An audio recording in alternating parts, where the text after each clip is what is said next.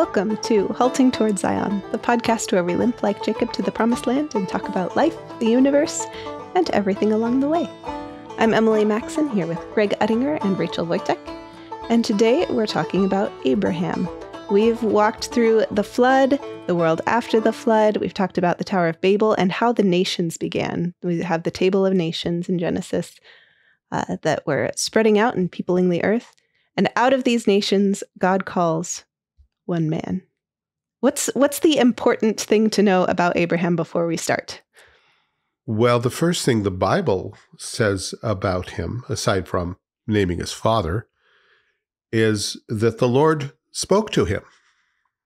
After 10 generations of apparent silence, God came to one man, something he hadn't done since he spoke to Noah, and gave him an order and a promise, or series of promises.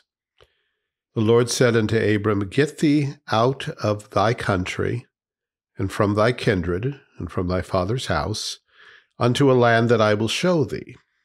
And I will make of thee a great nation, and I will bless thee, and make thy name great, and thou shalt be a blessing.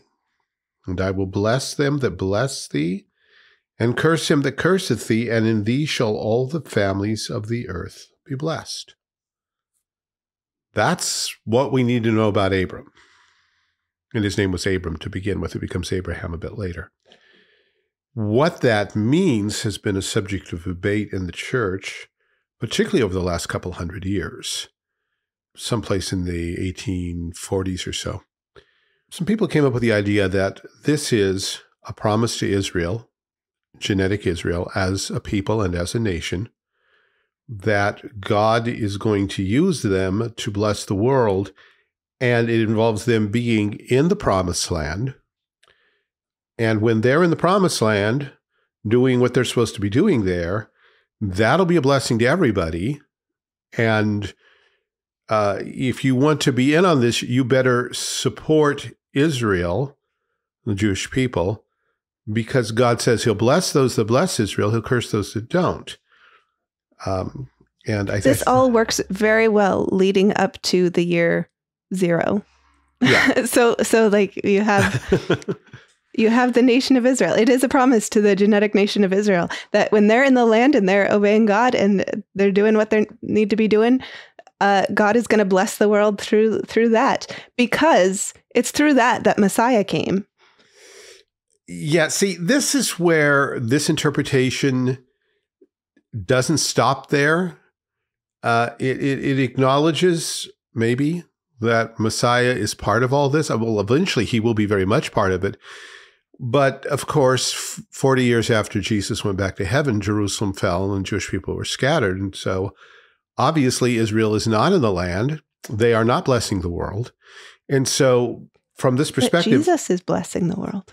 Well, but see, it's talking about the seed of Abraham, and that's obviously Israel. That would be Jesus. Okay, this is getting needlessly messianic. And so one day Israel has to go back to the land, and then Jesus can come back and rule over them because he is the Messiah. They didn't get that the first time, but they'll get it the next time. And then when they're in the land and Jesus is sitting on the throne of David in Jerusalem, ruling over them, then the world will know peace for 1,000 years. What happens after that is something else. This is called dispensationalism. Were either of you reared in this hermeneutic? Yes. Would you like to tell us your perceptions when you were younger of what you thought of Israel or the last times or things like that might be relevant here before we go on and talk about what the Bible actually is communicating?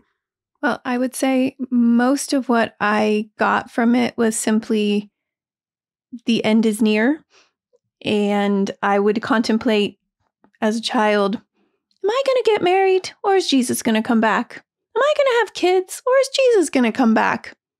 I don't know. But it was interesting because at the time, I didn't hear a lot about the nation of Israel until I read a certain fictional series. That features in my story too. Yes. And so initially, as I was reading those or starting to have those books come out as I was an early teenager. I was beginning to have my ideas of dispensationalism more firmly established, but then it was destroyed by being taught covenant theology. So that's probably my story. It was mainly just the expectation that Jesus was coming at any point in time, and that sense that there wasn't much time left in the world. Emily? Yeah, it wasn't the end times aspect wasn't a huge feature of my being brought up in dispensationalism. It was more the principle that we need to take the Bible for its word, which was very admirable and was a good foundation to start from. I did see the Left Behind movie when it came out, and my parents didn't really place a lot of emphasis on it. They're like, it's a movie. And I read a couple of the teen fiction books that came out, not the like official Left Behind series, but the young adult version. Wow, they had a young adult version. There was a spin-off series. Oh dear. Yeah. Okay. It was about the kids that had been left behind. So again, it wasn't a huge emphasis, and honestly, the Left Behind series was kind of my first exposure to the eschatology of dispensationalism. And even then it was kind of, I don't know. And my church did not have an official stance on it. One of the many things my church did not have an official stance on. So we kind of learned a basic overview of pre-mill, post-mill, millennial, none of them in enough depth for me to actually choose one. So it was just kind of the dispensationalism was to me the principle of taking the Bible literally wherever possible, which is not the worst start. No, and we do need to commend our dispensational brethren, because for many of them, that was exactly the starting point. They were standing up against liberalism in the church, which was turning everything into myth and fantasy and fable. Yeah. And they were saying, no, the Bible means what it says. Unfortunately, their hermeneutic was rather wooden and did not allow for literary genre, literary device even, or even at all times comparing scripture with scripture. Now, if this passage that I just read was all that we had, then you could make a good argument that the interpretation I gave is not too far off, because it sounds like that. But when you come to the New Testament and let the New Testament actually interpret it, and Paul spends a good deal of time in Romans 4 and Galatians 3 and 4, and the writer of Hebrews in chapter 11, explaining what was actually going on here, then it becomes a question of, okay, you want to believe what the Bible says. Well, look at what Paul says. And he's not saying what you're saying. He literally is not saying what you're saying. So does your hermeneutic allow for reading the whole Bible, or do we just come to the Old Testament, get an idea of what it says from a cursory glance, and then die on that hill? The Bible itself does not interpret itself that way.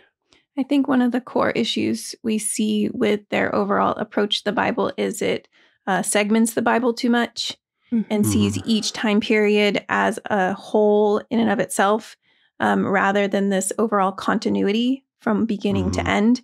And as I think about the Abrahamic covenant and covenant in general, I think that's one of the things I most benefited from learning, was to actually see the Bible as one entity, and not, that's Abraham's time, that's Moses's time, that's David's time, but seeing everything pointing to Jesus and Jesus pointing back to everything. It gives you this sense of totality. As Jesus said on the road to Emmaus, right? Opened the scriptures and showed them how everything was about him. And that's the position we're going to take tonight as we look at some of what the New Testament says about this. And we had a discussion earlier about what do we need to talk about Abraham? Because historically, in terms of what he actually did, Abraham is not that impressive. 3 religions claim him as their father, and these 3 religions have helped shape the world, but he himself ran an admirable cattle business, greater and lesser cattle, ran a sheikdom rather competently, so that he acquired the admiration of other sheiks, and only once engaged in any kind of military operation. That was to save his nephew. He really didn't do much. He didn't lead Israel out of Egypt. He didn't call fire down from heaven. He didn't raise the dead. He didn't survive a world flood. He mostly lived out in the wilderness and raised some good sheep and cattle. But God promised to do something incredible through him and his seed. And without him, everything afterwards falls apart. He's the linchpin. He's the fountain. He's the starting point. He's the friend of God who walked with God. And so that should draw our attention here. But there's not a lot to say in terms of historical events or times and dates and interaction with other cultures. He's out in the wilderness. But this covenant thing, as we're going to see, is huge. So with that in mind, I would like to go to the book of Galatians, chapter 3, and look at some of these ideas. Particularly, I would like to start, well, we have the seed, but I also want to look at the word blessing. In the book of Galatians, Paul is writing to a number of churches in Galatia, of all places, where he had visited, and they received him, and they received the gospel, and they were all excited about it. But after he left, along came some traveling Jewish preachers, we call them Judaizers, who said something along the lines of, so you've heard the gospel, have you? From who? Oh, Paul. Yeah. Paul's, we know Paul. He's a great guy. And I bet he talked to you about faith in Christ. And good. Did he tell you about the need for circumcision so that you can be more spiritual? Oh, he didn't mention, that's just like Paul. He's great at the beginning stuff, but if you really want to get serious about your walk with Christ, if you really want the filling and blessing of the Spirit, then there's a number of things you need to do. And Paul just kind of doesn't really get that and kind of skips over it. So we're here to tell you how you can have more of the Spirit, how you can really, truly be blessed, and it really doesn't matter what they say at that point. They could say, paint your face blue. The results would be the same. But they did specifically say you need to be circumcised. That's the big thing. In other words, you need to become Jewish. And then there's mention of the feast days and the calendar and a number of other things along the way. But overwhelmingly, the big thing is you need to be circumcised. You need to be cut into the Abrahamic covenant in the way Abraham was, and his seed after him, and all Israel. Interesting argument. Yeah. We'll get to that. The way Abraham was. Yeah, the way Abraham was. Was that before or after he was circumcised? Yeah, well, yes. But that's a teaser for upcoming attractions. Yeah. That's Romans 4. Anyway, and so Paul is writing to the Galatians and saying, whoa, flag on the field, no. This is, I want you to think about how you came to Christ. Did you come by your good works, by keeping the law, by some ceremony? No, you came by hearing the gospel message and believing it. So having begun in the Spirit, are you now made perfect in the flesh? And throughout the book of Galatians, flesh will mean not simply our sinful nature, although that's involved, but particularly here, trying to use that sinful nature as a bargaining chip with God. Paul says something similar in Philippians, where he says, we are the circumcision who worship God in the Spirit and rejoice in Christ Jesus and have no confidence in the flesh, although I might have confidence in the flesh. And he goes on and lists his Jewish credentials. Mm-hmm. So this is not a unique use of that concept. It means here, as it means in Philippians, yes, man's sinful nature, but particularly as we try to grab something that we've done in our sinful nature, whether it be our bloodline, our DNA, the ceremonies we've endured, who our family was, where we grew up, what soil is under our toenails, or whatever, and say, because of this, I'm better spiritually than you are. And Paul says, that's not how you came to Christ. Why do you think that's how you pursue Christ? And the funny thing is that you're often told that Galatians is a book about justification by faith. That's true, but a lot of people don't quite get what that means. Because if you had asked the Judaizers, do you believe in justification by faith? They would have said yes, absolutely. That's how you come to Christ, by faith alone. But if you want to go further in your walk with Christ, if you want a second blessing, a higher blessing, a deeper blessing, a more victorious life, a more spiritual life, then you need to, and again, it doesn't matter what follows. They said circumcision. But they've created a two-stage Christianity. And so from the point of view of the Judaizers, it's not about justification by faith. We absolutely believe that. But for Paul, it is about justification by faith, because the faith that gives us the righteousness of Christ also includes with it all of God's other blessings, including the blessing of the Spirit. So the Galatian heretics had narrowed down justification to the bare act of believe and go to heaven. And Paul's saying, no, it is all that God has. With his Son will he not freely give us all things. And so to make this point, he appeals to Abraham, because the Judaizers kept bringing Abraham forward as the great example of, well, the father of the Jewish people, the father of the covenant people for the last, 2,000 years?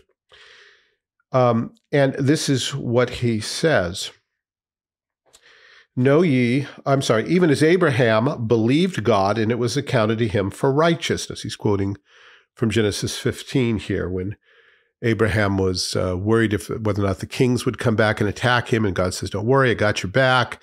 And Abraham takes the time to say, "Well, how about that kid you promised me?"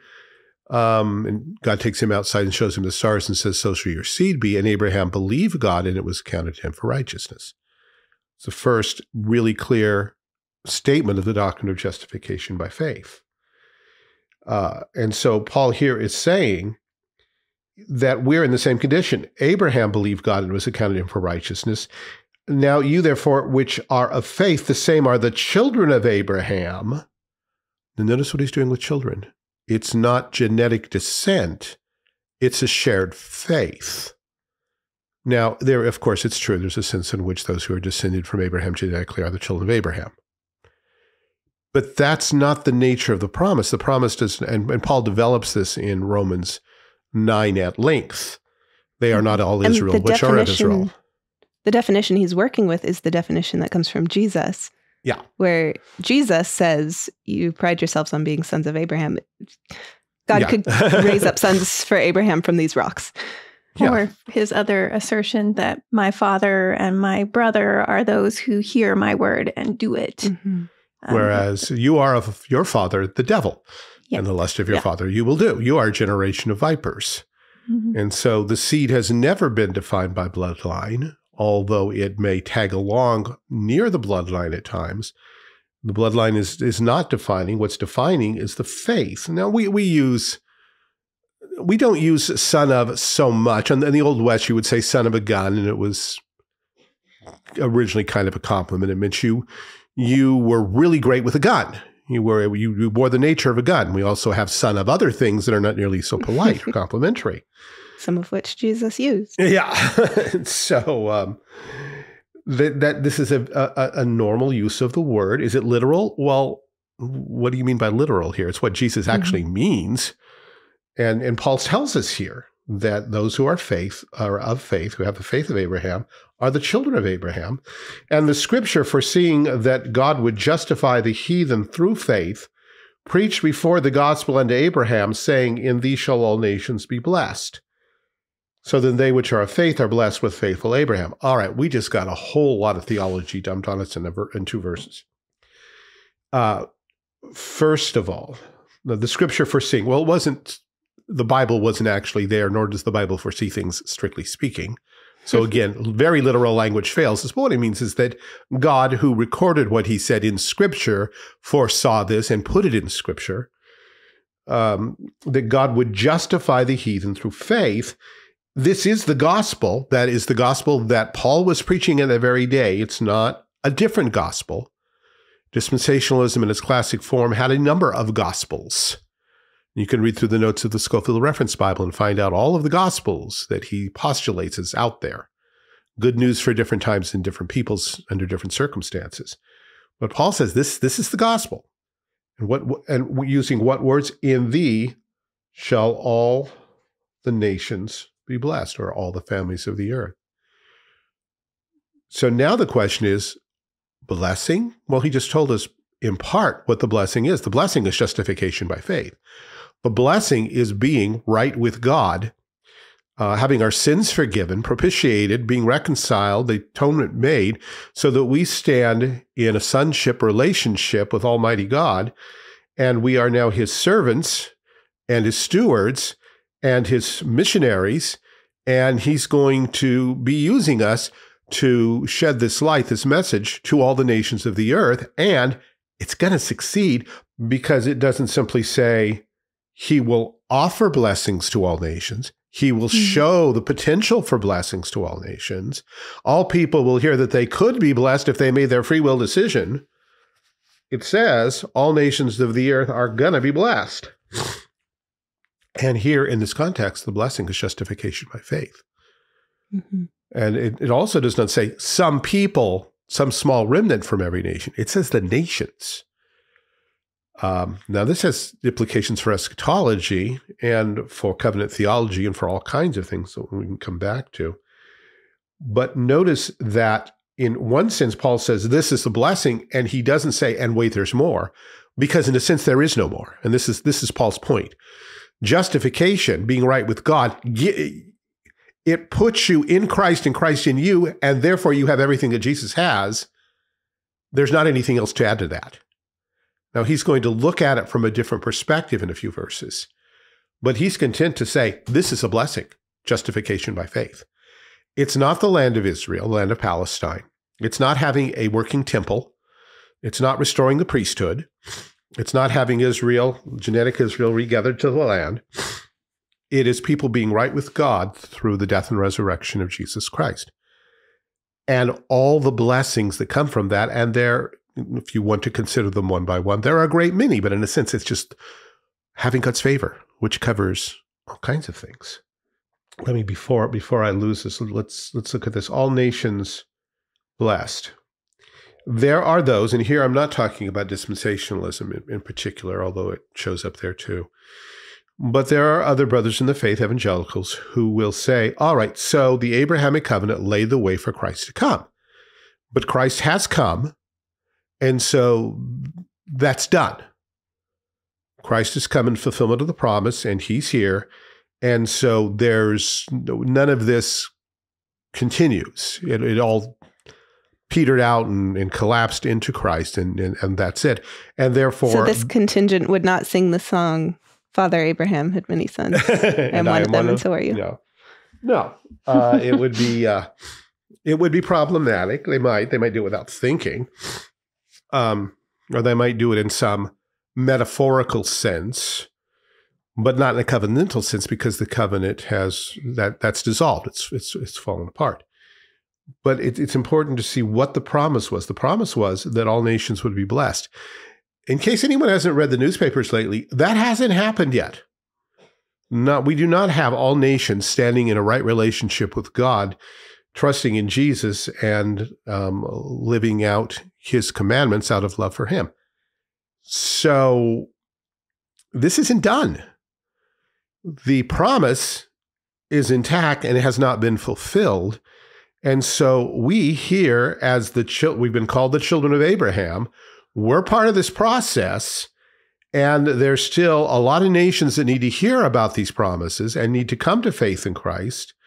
And until that's all done, the Abrahamic covenant is not wrapped up. And so although we speak of a new covenant, that new covenant is grabbing on to some very important things that God promised Abraham and pulling them forward. Now, no doubt transformed, because it is a new or renewed covenant. But to simply say, well, that was Abraham, that doesn't apply, will not match the theology of what Paul's talking about.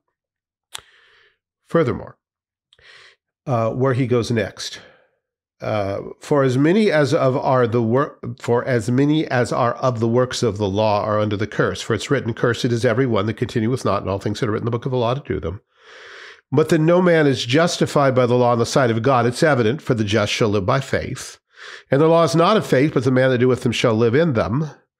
Christ hath redeemed us from the curse of the law, being made a curse for us. For it's written, "Cursed is everyone that hangeth on a tree." That the blessing of Abraham, okay, we're redressing that blessing.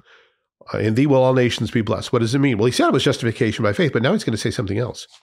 That the blessing of Abraham might come on the Gentiles through Jesus Christ, that we might receive the promise of the Spirit through faith. Oh, so being justified by faith also guarantees that we have all of the Spirit that God has promised and all that we need to be Spirit-filled, to live a Victorian Christian life, a deeper life. Victorious. More victorious. Sorry, you said Victorian, and Victorian. That's quite different. Not always. Yes, so you can look at it as two things. Justification emphasizing forgiveness, and the promise of the Spirit emphasizing regeneration and sanctification, the indwelling Spirit.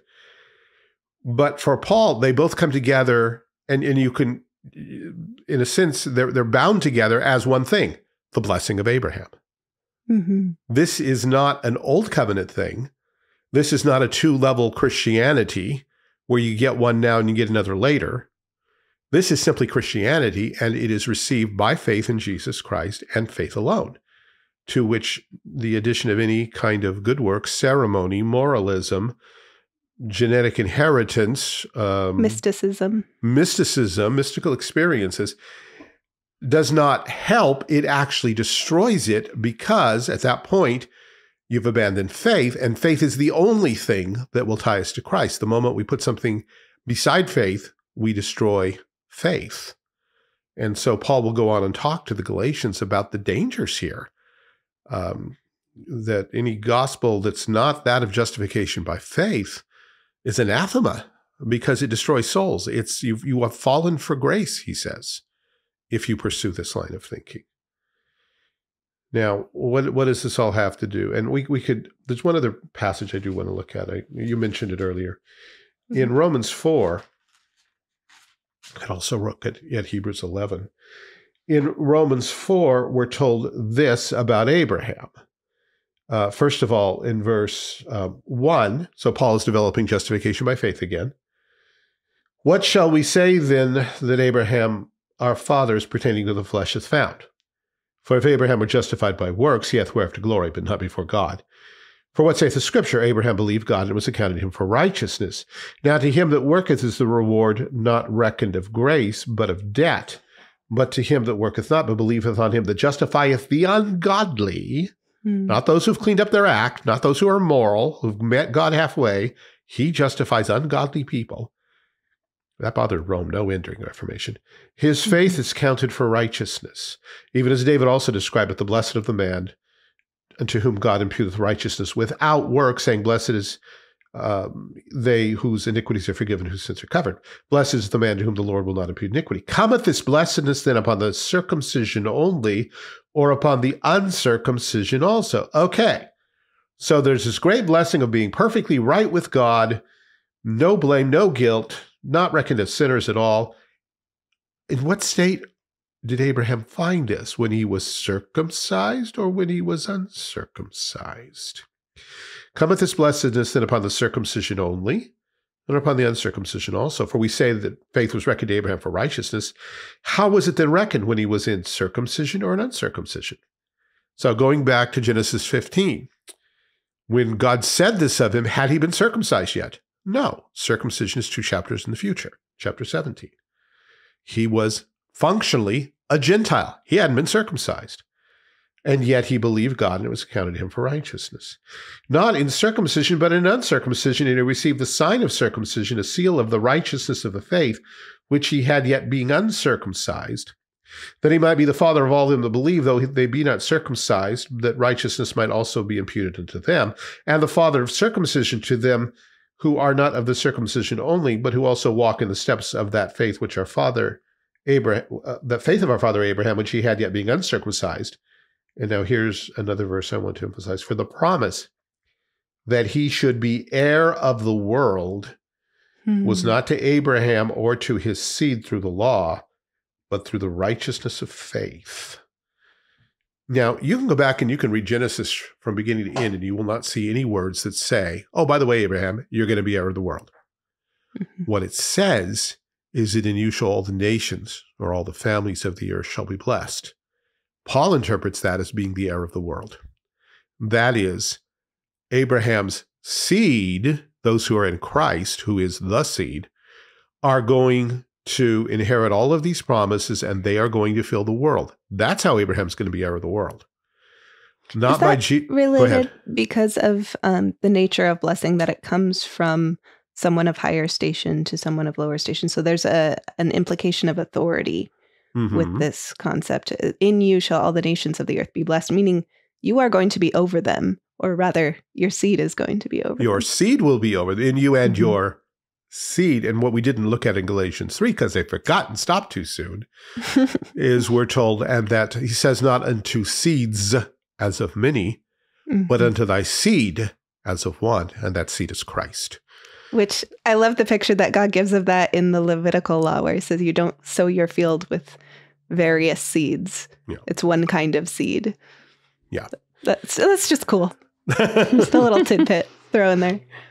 Well, and one other thing I was going to say, in connecting these two passages, though they don't say them directly, is realizing that one of the things Romans 4 is getting at is that it's not about Abraham's, what he's done, what his state is, but that was also true when he received the first promise that in thee shall all the nations be blessed. He comes out of the table of nations like everybody else, and the New Testament tells us he was a pagan. He was a worshiper of false gods, but God reached out and called him and set him apart, but it wasn't Abraham that was the special one there. Yeah. It was God's call on him, but also it goes through the entire scripture that anytime God makes somebody a special part of his story, again, it's not the person that is what that has some special value or greater capacity to add to the story,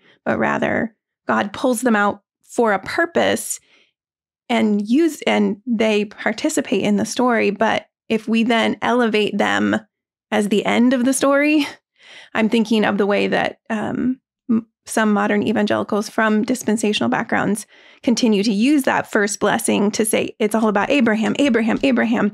The people of Israel are special still because they're the seed of Abraham, but they're missing the purpose of God's call for someone to play a particular role.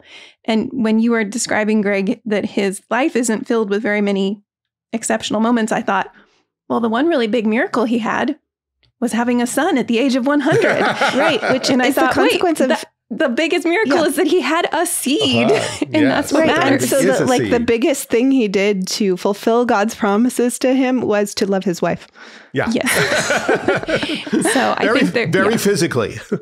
Yes. And Hebrews records her greatest act as letting him do it. Yes. By faith, Sarah received strength to conceive seed. At the age of 90. Yeah. The Greek is for the laying down of seed.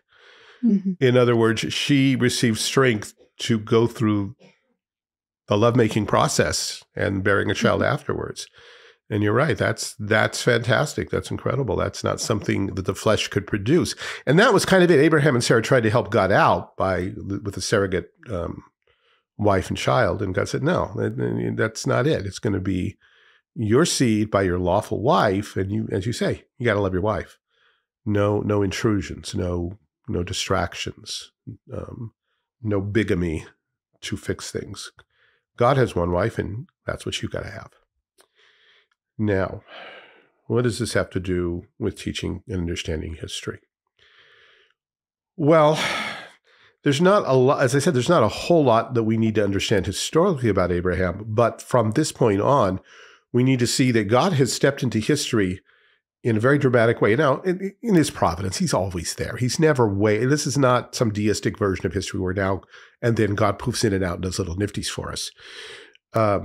But he reveals himself supernaturally to Abraham in a promise and in a son, and promises him a land and gives him this sign of circumcision and sets the course of history in terms of what's going to happen, not so much to Abraham, nor so much to Isaac, nor even so much to Jacob. But by the time we get down to Jacob's great-great-grandchildren, we have a nation being born in Egypt, and God raises up Moses. And then we begin to feel more fully the echoes as they permeate history, from the Exodus, the giving of the law at Sinai, the giving of the Torah, and God preserving his revelation, particularly his word, his worship, and a people through whom Messiah is going to come, because now it gets narrowed down to the tribe of Judah. So now all eyes on Judah and that bloodline, because this time God's going to use a specific bloodline, but we're not told where the branches are and who's until afterwards. When we get to David, it's going to be David. But we're not even really, we think we're told, obviously Solomon, he's going to be the king. Yeah, that's not really the way the bloodline goes, though. It goes through another son, Nathan. But the kingly line is still important. And so as we study history, we need to realize, yes, China is a real nation somewhere in here, Japan, India, the peoples who were settling in North and South America. Yes, that's all real. And a historian eventually has to reckon with that. That's not the heart of what God's doing. Nor at this point is Great Britain or Gaul or Tarshish, Hispaniola. Rome isn't even in the picture yet. God is focusing upon these people because they have his word, they have his worship, and they have the bloodline, the seed line that leads to Messiah. And so everything else, you read a secular book and you will hear about Egypt and Assyria and Babylon and there was this little nation called Israel. Moving on. No, our emphasis needs to be Israel is the center of history. Not because she's Israel, not because they're genetic children of Abraham, but because this is where the covenant is. This is where the promise is. This is where the word of God is. This is where God is revealing himself. And as this encounters other nations, even in the Old Testament, we begin to see blessing. There's blessing to Egypt. There's blessing to Syria. Think of Naaman. There's blessings to Assyria. Think of the conversion of Nineveh. There's blessings to Babylon. Nebuchadnezzar. To Persia. Cyrus the Great. It keeps going, and it does touch all these other nations. But this is not a pro-Western, pro-white, old dead white guy approach to history. This is a God-centered, a Christ-centered approach to history. And we have to be okay with that. We have to look at God's special grace and say, this is the channel God took.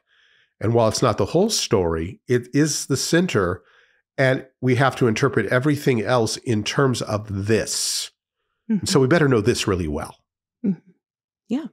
It's reminding me of, I'm going to be very nerdy and say this reminds me of a role-playing game where there's a central story and there's a whole lot else going on that you might find more interesting. The side quests can be more personally interesting to you sometimes than the actual main story, especially if you don't know where the main story is going. It's like, well, so to be interested in all these contemporary things that are not Israel, how were North America and South America populated? Like, those are very interesting questions that you can go and pursue.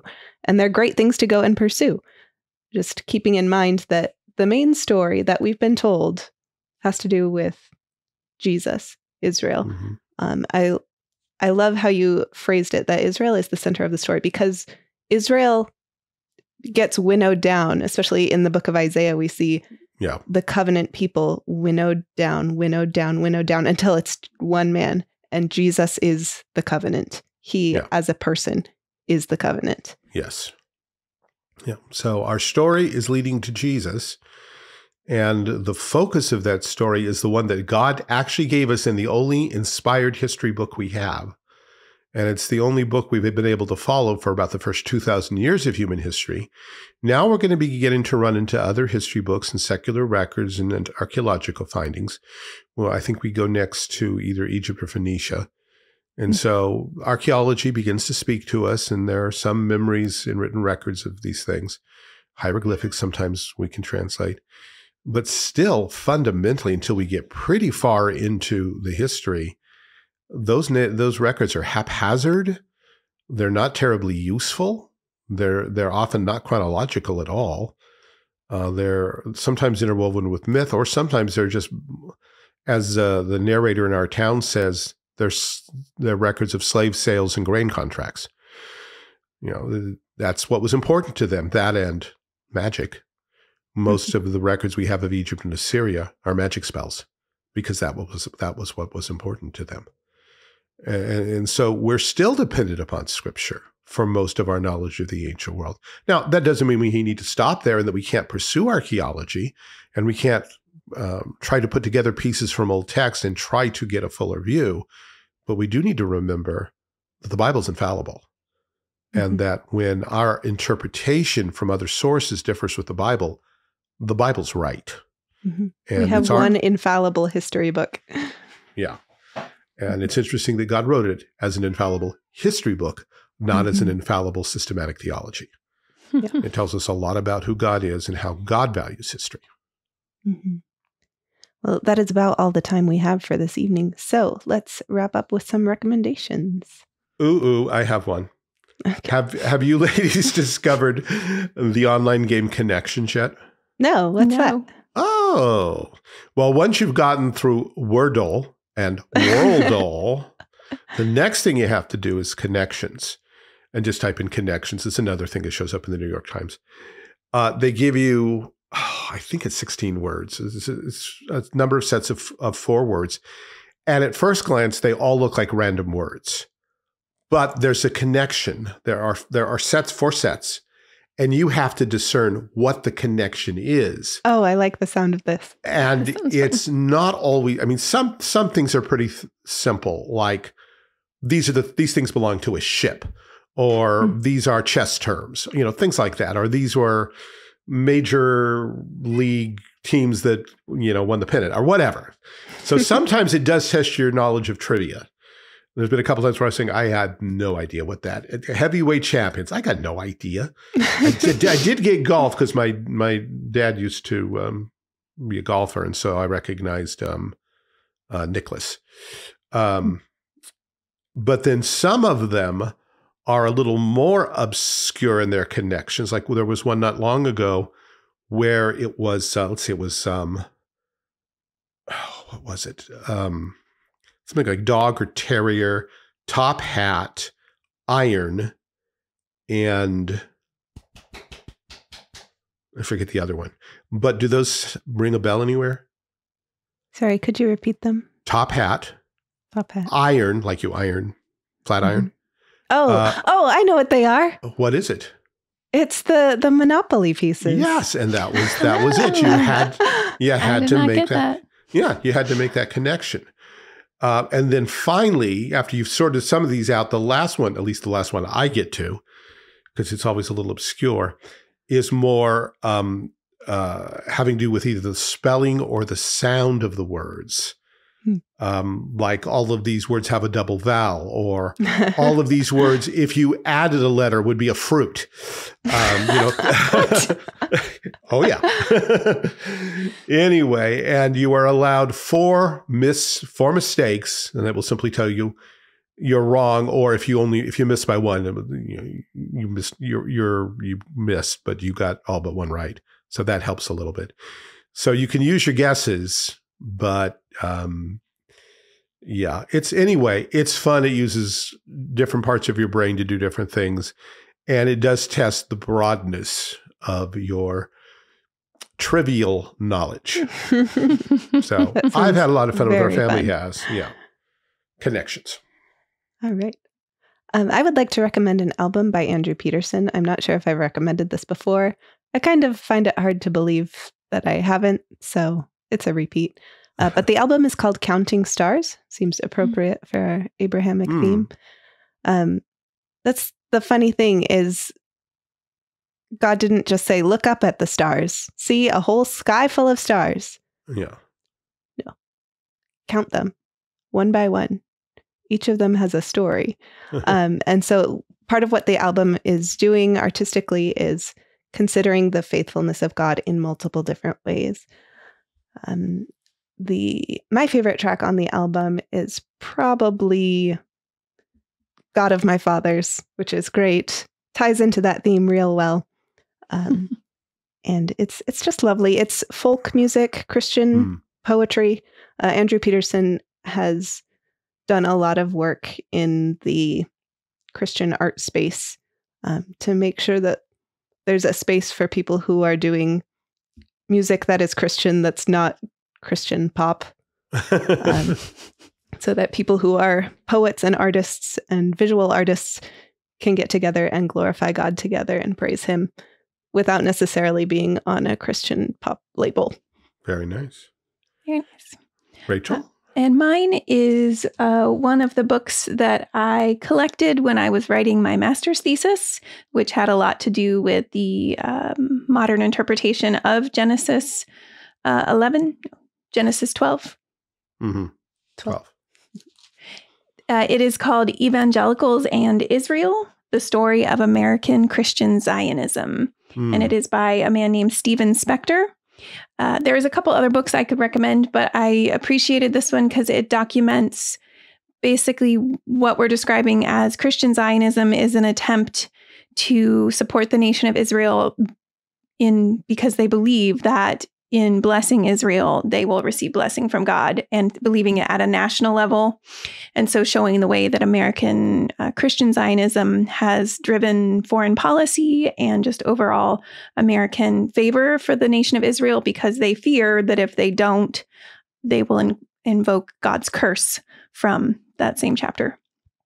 So it's a really interesting look at how that has influenced the Christian church and kept them from appreciating the transition and the continuity between Old Testament Israel and the New Testament church, and instead seeing them as two separate entities completely. And as we said, two separate gospels, two separate ways of salvation. So it's very fascinating and enlightening to realize, because a lot of it sits in the background of the American church and we don't even really realize that's what we're hearing. Sounds like a fascinating read. Well, thank you both so much for this conversation. It's been a delight and a pleasure.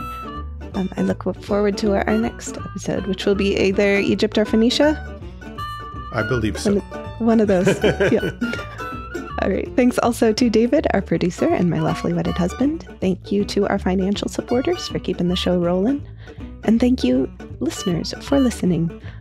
You can subscribe to us on whatever podcast catcher you're using. If you'd like to send us an email, we'd love to hear from you. Our address is haltingtowardszion@gmail.com. Again, thanks for listening. We'll see you next time.